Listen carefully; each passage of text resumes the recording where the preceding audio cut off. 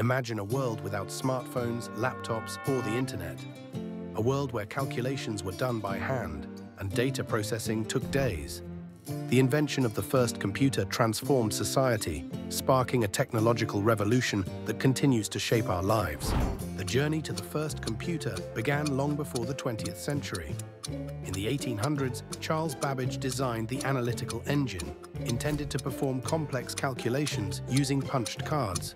Though never fully built, it introduced concepts fundamental to today's computers. Fast forward to World War II, the need for faster computation grew. Governments and scientists faced immense pressure to crack codes and solve complex mathematical problems, setting the stage for the creation of the first true computers.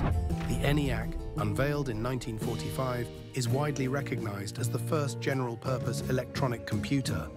Developed at the University of Pennsylvania by John Presper Eckert and John Mauchly, it was designed to calculate artillery firing tables for the US Army. The ENIAC was massive, occupying 1,800 square feet and weighing 30 tons. It contained over 17,000 vacuum tubes and consumed 150 kilowatts of electricity.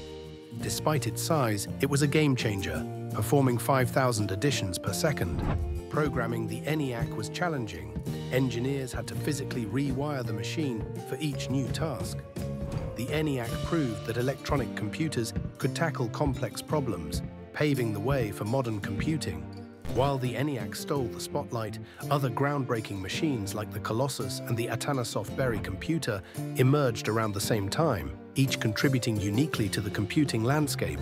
The first computers weren't just technological marvels, they reshaped society, enabling advancements in science, medicine, and engineering. Today, your smartphone is millions of times more powerful, yet we owe our digital world to those early pioneers.